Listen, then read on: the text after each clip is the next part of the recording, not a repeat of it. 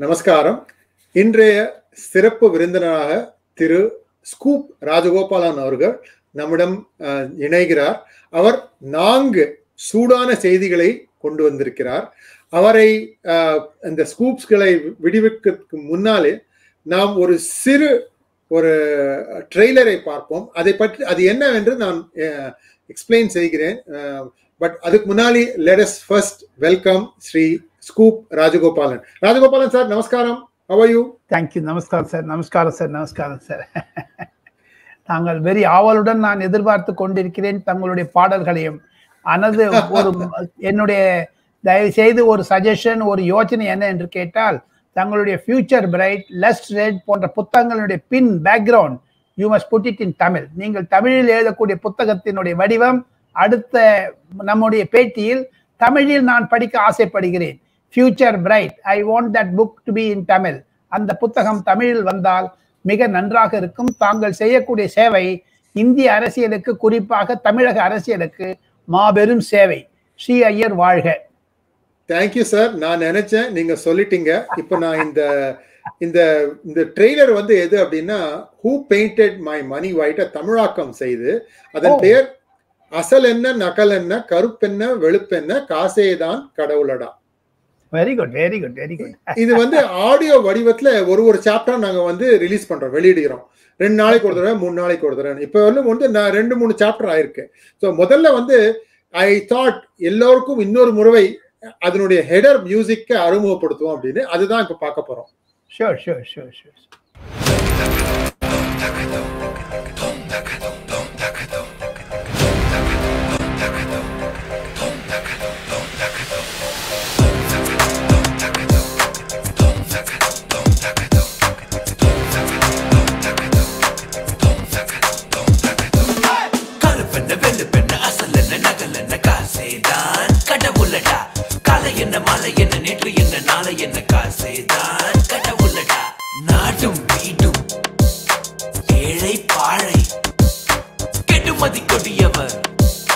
நாட்டை விட்டு நடுவிடும் நசமுறை ஏழை பழை நலிவுற கெடுமதி கொடியவர் நாட்டை விட்டு ஓடும் நாள் என்னாலோ அந்நாள் நமக்கு பொன்னாள், அந்நாளே நமக்கு திருநாள், நாடும் விடியல் காணும்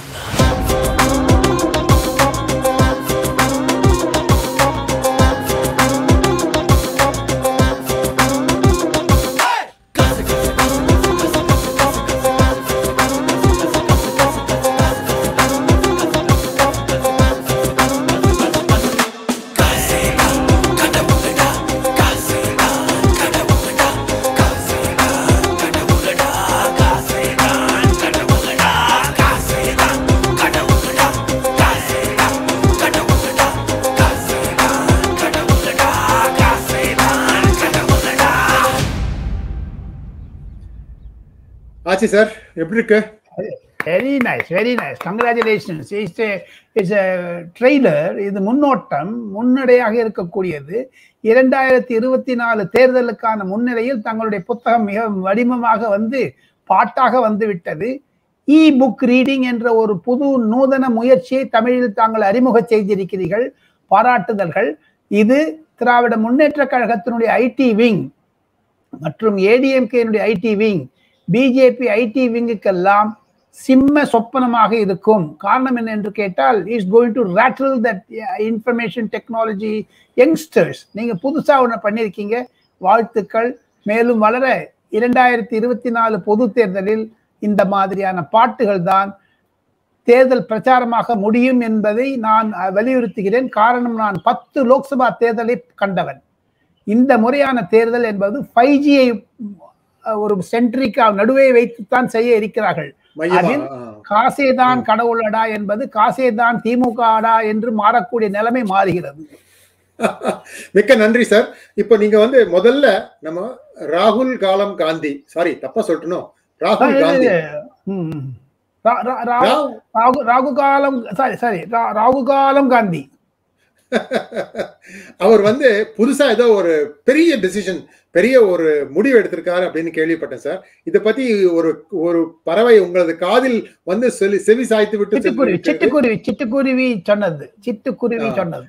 அந்த சிட்டுக்குருவி சொன்னது லிட்டில் பேர்ட் டோல் மீ என்னன்னு சொல்றால், ராகுல் காந்தி தன்னுடைய பதவி இழப்பிற்கு பிறகு மிகவும் கவலையுடன் இருக்கிறார். காரணம் என்ன என்று கேட்டால், ராகுல் காந்தி பெங்களூரில் குடியேறலாமா, ஜெய்ப்பூரில் குடியேறலாமா, அல்லது ஹிமாச்சல் பிரதேசத்தில் தன்னுடைய தங்கையினுடைய அதாவது அக்காவினுடைய இடம் ஆன இடத்தில் குடியேறலாமா? அங்குதான் அவங்களுடைய ஆட்சி இருக்கிறது.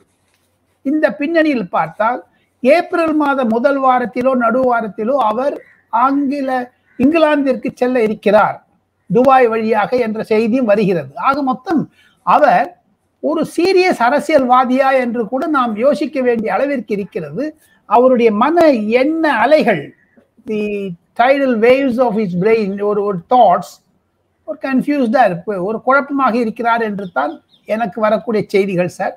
அவருடைய பாதுகாப்பு மீண்டும் பரிசீலனை செய்யப்பட்டு ராகுல் காந்திக்கு கொடுக்கப்பட்ட மத்திய போலீஸ் பாதுகாப்பு, சென்ட்ரல் ரிசர்வ் ப்ரொடெக்ஷன் போர்ஸ் கூட அது வேற இடத்திற்கு மாறிவிட்டால் அங்கு இருக்கக்கூடிய, அது சப்போஸ் அவர் ஃப்ரெண்ட்ஸ் காலனி என்ற இடம் இருக்கிறது, அங்குதான் ராபர்ட் வாட்ரா தங்கி கொண்டிருக்கிறார், அந்த வீட்டில் புகையேறுவாரா, அல்லது அரசாங்கத்திடம் அவருக்கு கேட்பதற்கு இஷ்டம் கிடையாது.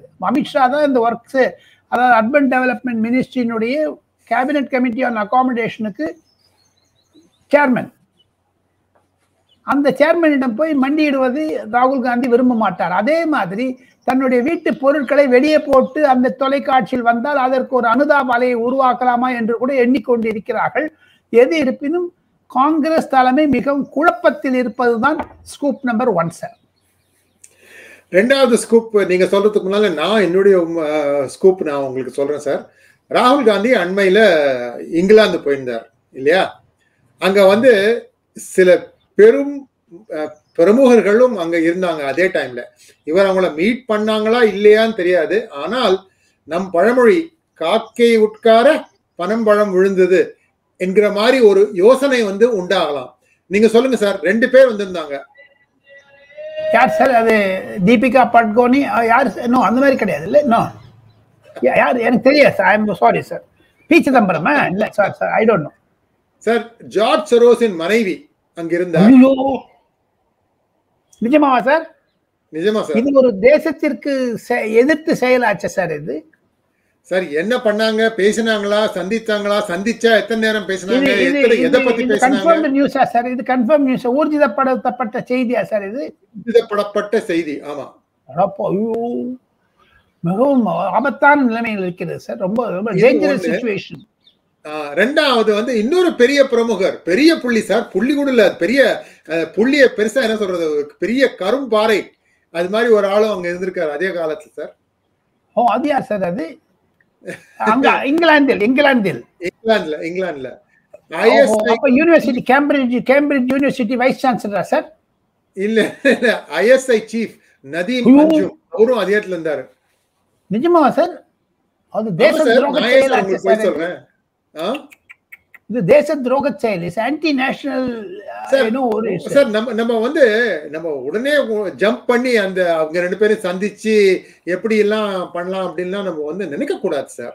ஒரு ஊகம் தான், ஒரு ஹேஷன் தான் இருந்திருக்கலாம் அப்படின்னு சொல்லலாம். ஆனா இது வந்து ஒத்துரு வந்தா கோயின்சிடன்ஸ். 2 பேரு இதுவும் நமக்கு எதிராக யோசிக்க கூடிய மக்கள், இவங்க வந்து உட்கார்ந்து இருக்காங்க, இவர் போறாரு அதே டைம் அப்படின்னா என்னன்னு தெரியல சார், நமக்கு தெரியல. காக்கை உட்கார பனம்பழம் விழுந்தது, அதான் சார் இது. அதான் அதேதான் சார். இதோட நிக்கல சார் இந்த கதை, இதோட நிக்கல. எங்க ஊர்ல ஒரு காங்கிரஸ்மேன் இருக்காரு, அவர் பேர் ரோஹித் கண்ணா. இவருடைய தாத்தா வந்து அவருடைய பேர் வித்யாலங்கர், ஏதோ ஒரு ஃபர்ஸ்ட் நேம் இருக்கு, வித்யாலங்கர். இவர் வந்து பஞ்சாப்ல இருந்து காங்கிரஸ் மெம்பர் ஆஃப் பார்லிமெண்டா எப்ப இருந்தாருன்னா 75, 76 அந்த காலகட்டத்துல. அப்போ வந்து ரோக்கண்ணா எப்ப பார்த்தாலும் இங்க இருக்கிற இந்திய மக்களிடம் வந்து, இந்திய அமெரிக்கன் மக்கள்கிட்டலாம் வந்து என் தாத்தா பெரிய இது ஃப்ரீடம் ஃபைட்டரு, அவர் வந்து அவ்வளோ போரிட்டு இருக்காரு அப்படின்லாம். அது இன்னொன்னு சொன்னார்னா, எங்க தாத்தாக்கு வந்து இதுவே எமர்ஜென்சிக்கு எதிராக குரல் எடுத்திருக்காரு அப்படின்லாம் வந்து கொஞ்சம் அளந்துட்டு இருந்தாரு. புழுகு. அத வந்து நம்ம அபிஜித் ஐயர் மித்ரா, சகோதரர் அபிஜித் ஐயர் மித்ரா அதை போட்டு பலூனை போட்டு ஒரு டபால் ஒரு ஊசி கொடுத்து எல்லாம் வெடிச்சிட்டாரு. அந்த வீடியோ காட்சி ஆங்கிலத்தில் இருந்தாலும் தயவு செய்து தாங்கள் தமிழருடைய நலனுக்காக அந்த ஆங்கில தொலைக்காட்சியில் இருக்கக்கூடிய ஒரே ஒரு பகுதியை வந்து இந்த தொலைக்காட்சியில் நாம் இருவரும் பேசக்கூடியதில் கம்பைன் பண்ணணும்னு நான் வேண்டிக் கொள்கிறேன் சார். காரணம் தமிழ் மக்களுக்கு அது தெரிய வேண்டும். கண்டிப்பா கண்டிப்பா அது பண்ணலாம் சார். அப்போ அதுல என்ன சொல்றாருன்னா, அவர் வந்து இங்க அங்கெல்லாம் சாட்சியத்துக்கு போல, நேர பார்லிமெண்ட்ல ப்ரொசீடிங்ஸ் வந்து அது நோட்ஸ் எல்லாம் இருக்கும். அந்த ப்ரொசீடிங்ஸ்ல இருந்து எடுத்து எமர்ஜென்சிக்காக வேண்டிய தீர்மானத்தை பார்த்து, தீர்மானத்துக்கு கீழே யார் ஆம் என்று சொன்னார்கள், யார் இல்லை வேண்டாம் என்று சொன்னார்கள், அந்த லிஸ்டும் இருக்கு. அந்த லிஸ்ட்ல இந்த ஐயா பேர் இருக்கு, இவர் ஆமோதித்திருக்காரு. சோ இந்த ஆளு வந்து அண்ட புழுகு பேச புழுகிறார் சார். நம்ம திமுக ஆளே பரவாயில்ல போடுற மாதிரி இருக்கு, இந்த மாதிரி புழுகு அழுகிறாரு. அது விடுங்க, இதெல்லாம் காட்டினதுக்கு அப்புறம் கொஞ்சம் வந்து சரி இவங்கெல்லாம் ரொம்ப உஷாரா இருக்காங்க, இந்த பசங்க கொஞ்சம் பொல்லாத பசங்க எல்லாம் கண்டுபிடிச்சிடுறாங்க அப்படின்னு கொஞ்சமாவது அடக்கத்தோடு இருக்க வேண்டாமா? இன்னைக்கு ஒரு 2 மணி நேரம் முன்னால இவர் வந்து ராகுல் காந்தியை விடுதலை செய்ய வேண்டும் இந்திய அரசாங்கம். ஏன் சார், இவர் வந்து அமெரிக்கால ஒரு சின்ன காங்கிரஸ்மேன், இவருக்கு வந்து என்ன அருகதை இருக்கு இந்தியனுடைய அரசியல் பத்தியோ ஜுடிஷியரி பத்தியோ பேசுறதுக்கு? தவறு தவறு. அவர் ஆங்கில நாட்டில் சென்று ஆங்கில குடியுரிமையை பெற்ற பிறகு அவர்கள் எதை ஒன்றாலும் செய்யலாம், எதை ஒன்றாலும் பேசலாம் என்பது தவறு, மாபெரும் தவறு. ரோஹித் கர்னா என்பவரை கைது செய்தாக வேண்டும். இந்தியாவிலிருந்து அவருக்கு இருக்கக்கூடிய ஓவர்சீஸ் சிட்டிசன் ஓசிஐ கார்டை அவர் பிறந்ததே இங்கதான் சார், அவர் பிறந்ததே இங்கதான், அவர் அமெரிக்க பிரஜை இல்ல. அவருக்கு விசா கொடுக்க கூடாது. அவருக்கு இந்திய அரசாங்கம் இந்தியா வந்தால் விசா கொடுக்க கூடாது. அவருடன் சப்போஸ் காங்கிரஸ் தலைவர்கள் ராகுல் காந்தியோ, ப. சிதம்பரமோ, ஜெயராம் ரமேஷோ, மல்லிகார்ஜுன் கர்கேயோ அல்லது குலாம் நபி ஆசாதோ சந்தித்தால் அவருடைய பாஸ்போர்ட்டை ரத்து செய்தாக வேண்டும். அப்படித்தான் அந்த மாதிரி ஒரு துரோகிகள் கும்பலில் காங்கிரஸ் ஏன் சிக்கி இருக்கிறது என்று தெரியவில்லை. அது இங்கிலாந்தில் ராகுல் காந்தி இந்த மாதிரியான ஆட்களுக்கு உதவி செய்கிறார். பண உதவி செய்கிறாரா, சமூக உதவி செய்கிறாரா, அல்லது திங்க் டேங்க் மாதிரி இருக்காங்களா, இதெல்லாம் கண்டுபிடிக்கணும் சார். ஏன்னா 2024 நாம் இருவரும் தான் முதலில் ஆகஸ்ட் செப்டம்பரில் அந்த கதையை போட்டு உடைத்தோம். 8 மாநில தேசங்கள் இந்தியாவினுடைய அரசியலில் தலையிடுகிறது. நரேந்திர மோடியை மீண்டும் 2024 வரக்கூடாது பிரதமராக என்பதற்காக சைனா, பாகிஸ்தான், இலங்கை, கனடா, ஆஸ்திரேலியா போன்ற நாடுகள் பணிபுரிகின்றன. அதற்கு உறுதுணையாக இந்த கண்ணா போன்றவர்கள் இருப்பதை அபிஜித் தயர் போட்டு உடைத்தாரே தங்களுடைய தேர்தல் தொலைக்காட்சியில், அதை நான் மற்றற்ற மகிழ்ச்சியுடன் வரவேற்கிறேன் சார். சோ இப்போ இதுல இன்னொரு விஷயம் இருக்கு சார். இவருக்கு வந்து இவர் ஜனாதிபதி ஆகணும், அதாவது அமெரிக்க நாட்டின் ஜனாதிபதி ஆகணும் அப்படிங்கிறதுக்கு நெஞ்சளவுக்கு ஆசை இருக்கு. ஆசை இருக்கிறது தப்பே இல்லை. இவர் என்ன பண்ணாரு, நம்ம ஞாபகம் இருக்கா, S-400 வாங்கினோம். அதாவது இந்தியா வந்து S-400 ரஷ்யா கிட்ட இருந்து வாங்கினது. இதே S-400 துருக்கியும் வாங்கினாங்க ரஷ்யா கிட்ட இருந்து. அப்ப அமெரிக்கா என்ன சொல்லிதுன்னா, நீங்க S-400 வாங்கினாலும் உங்க மேல சில நிபந்தனைகளை, கண்டிஷன்ஸ், ஃபைன் போட போறோம் அப்படின்னு டர்க்கி மேல போட்டாங்க. இதே பேச்சு வந்து இந்தியா மேலேயும் வந்தது. அதாவது இந்தியா மேலேயும் வந்து அமெரிக்கா வந்து சில நிபந்தனைகளை போடுவார்கள் என்று. ஆனால் இந்த நிபந்தனைகளை போடக்கூடாது அப்படிங்கிற ஒரு தீர்மானத்தை இயற்றியது யார் தெரியுமா? அதாவது தீர்மானம் இல்லை, இந்தியா வந்து பண்ணக்கூடாது, கேட்ஸா சாங்ஷன்ஸ் போடக்கூடாது, இந்தியா நமது நண்பர் அப்படின்னு அது ஒரு பில் மாதிரி அதை தயார் பண்ணி எழுதி அதை வந்து டேபிள் பண்ணாரு. இதுல ஓட்டுக்காக பார்லிமெண்ட்ல பண்ற மாதிரி அங்க வந்து இங்க வந்து எங்களுக்கு காங்கிரஸ் ஹவுஸ் சொல்லுவாங்க, அதுல வந்து பண்ணணும். அதை எழுதியது யார் தெரியுமா? ரோஹித் கண்ணா. சோ ஒரு பக்கம் அந்த ரோ கண்ணா என்பவர் ஒருவேளை நம்ம ஊர் வெள்ளை தமிழர், பச்சை தமிழருக்கு தொடர்பில் இருக்கிறாரா என்பதையும் நாம் கண்டுபிடிக்க வேண்டும். காரணம் என்ன என்று கேட்டால், நம்மளுடைய வேஷ்டி கட்டிய தமிழர் சிங்கப்பூர் செல்வதாக நேற்று டெல்லி கோர்ட் அவருக்கு அனுமதி அளித்து விட்டது. அவர் ஒருவேளை அமெரிக்காவிலிருந்து இந்த மாதிரி ரோ கண்ணா வந்து அவர்களை எல்லாம் சந்திக்கிறார்களா என்பதை மத்திய உளவுத்துறை பார்த்து கொண்டிருப்பதாகத்தான் எனக்கும் வரக்கூடிய செய்திகள் தெரிவிக்கின்றன சார். சோ இப்போ இதுல என்ன அப்படின்னா கேட்ஸா சாங்ஷன் போடக்கூடாது, அதாவது நல்லது, இந்தியாவுக்கு நல்லது வரணுங்கிற மாதிரி அவரு அந்த ரெசல்யூஷனை எழுதுறாரு. எழுதிட்டு அந்த ரெசல்யூஷன் என்ன ஆகும்னா தீர்மானத்தை வந்து ஓட் பண்ணுவாங்க, ஆம் இல்லை இல்லை அப்படின்னு. அதுல வந்து இவர் வந்து கூடாது அப்படிங்கிறாரு. எப்படி இருக்கு? இந்த குழந்தைய வந்து தொட்டிலேயே ஆட்டுறாரு, குழந்தையும் கிள்ளி விடுறாரு. ஆனால் தமிழர்களுக்கும் தமிழ் நேயர்களுக்கும் அகில உலகத்தில் இருக்கக்கூடிய தமிழ் நேயர்களுக்கு ரோ கண்ணாவை பற்றி மீண்டும் தாங்கள் ஒரு வீடியோ வெளியிட வேண்டும் என்று நான் கருதுகிறேன். காரணம் என்ன என்று கேட்டால், அபிஜித் ஐயருடைய அந்த வீடியோவை நான் கண்டேன் ஆங்கிலத்தில். அதை தமிழாக்கம் செய்தோ அல்லது தமிழில் பேசியோ தாங்கள் மீண்டும் அதை கொண்டு வர வேண்டும் என்பதுதான் என்னுடைய விருப்பம் சார். கண்டிப்பா கண்டிப்பா பண்ணிடலாம் சார். இப்ப அடுத்தபடியா மிகவும் முக்கியமான விஷயம், அடுத்த ஸ்கூப் ராஜகோபாலன் அவர்கள் தரப்போகிறார். உத்தவ் தாக்கரே மீண்டும் பிஜேபி பக்கம் சாய்கிறாரா? ஆமா, உத்தவ் தாக்கரே என்பவர் மகாராஷ்டிராவின் முதலமைச்சராக இருந்தவர், பால் தாக்கரேனுடைய மகன். ஒரு கடந்த ஓரிரு வாரங்களாக ராகுல் காந்தி வீர் சாவர்கரை பற்றி பேசியதும், அதையும் தவிர நான் மிக முக்கியமான செய்தியை தர இருக்கிறேன் தமிழ் நேயர்களுக்கு, பி குரு தமிழ் நேயர்களுக்கு. உத்தவ் தாக்கரேயும் தேவேந்திர பட்னவிஸும் 40 நிமிடம் தனியாக ரகசியமாக பேசிக் கொண்டிருந்தார்கள் மராட்டியில். அது எதை காண்பிக்கிறது? அதையும் தவிர சிவசேனாவினுடைய நாளிதழ், அங்கீகரித்த நாளிதழ் பிரதிதினம் பிரசுரிக்கப்படுகிறது. எப்படி தமிழகத்தில் திமுகவிற்கு முரசொலியோ ஏடிஎம்கேக்கு நமது அம்மாவோ, அதே மாதிரி சிவசேனாவிற்கு சாம்னா. அந்த சாம்னாவில் ராகுல் காந்தி கண்டபடி எழுதியிருக்காங்க, வெரி நாஸ்டி எடிட்டோரியல். ஸோ அதை பார்த்து ஒரு சிட்டுக்குருவி சொல்லுகிறது, அகில இந்திய அளவில் உத்தவ் தாக்கரேனுடைய அரசியல் எப்படி இருக்கும் அடுத்த 6 மாதங்களில், நிதிஷ்குமார் எப்படி இருக்கும், தேஜஸ்வி யாதவிற்கு ஒரு பெண் குழந்தை பிறந்திருக்கிறது, அந்த பெண் குழந்தையினுடைய பெயரை அவர் எப்படி வைத்திருக்கிறார் என்றால் சுதந்திரம், ஃப்ரீடம் அப்படின்லாம் வச்சிருக்காரு பேர். அவர் அந்த மீசா லாலு யாதவ் இந்த ஃப்ரீடம் யாதவ்னு சொல்றாங்க.